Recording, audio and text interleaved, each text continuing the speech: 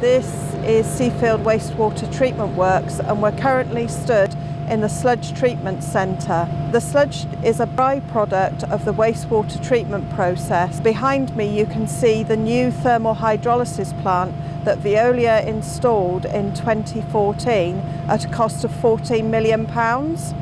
This plant enables us to pasteurise the sludge, so rather than putting it to landfill, we can now put the sludge on agricultural land. The thermal hydrolysis process is basically a pressure cooker where we inject steam into the sludge, which break down the cell walls of the bacteria, pasteurises them, and also allows the release of more gas in the anaerobic digesters. The anaerobic digesters take the sludge, and in conditions without air they produce gas. That gas is then used in our combined heat and power engines, which produce enough electricity to power the site 85 to 90% of the time without importing electricity from the grid. When we have more gas than we are able to convert into electricity, it's stored in a big gas holder that looks like a white golf ball.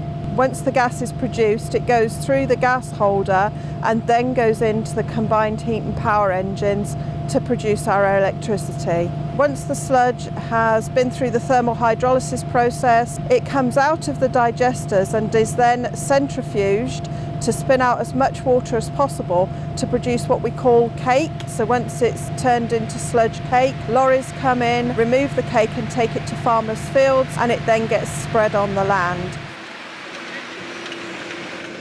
My name is John Davidson, the farm manager at Pennycook Estates. Been using TH Cake for about two and a half years now. It's a long-lasting, slow-release fertiliser. When we put it on grassland, we get the benefits for consecutive years, unlike artificial fertilisers where the benefits are very short-term. I find it a cost-effective product. Apply it once and that will see you through a couple of years. I don't believe there's a lot of leaching takes place, again because it's quite a dense, solid product. It's a slow release, so even if you do get a wet spell, it seems to adhere to the soil better than artificial fertilisers. Back in 2009, Scottish Water and Veolia put together a package of £20 million worth of odour improvements throughout the site, and when completed in 2011 has had a major improvement on the amenity of the communities surrounding Seafield.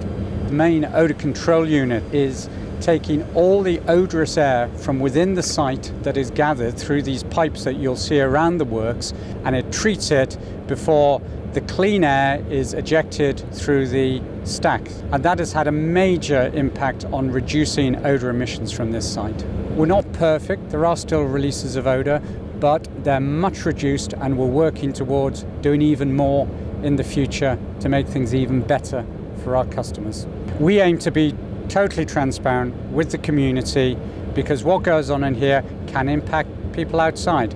So by explaining to people the improvements that have been made and the time it's taken to do so, we hope will engender more confidence with them as we move forward.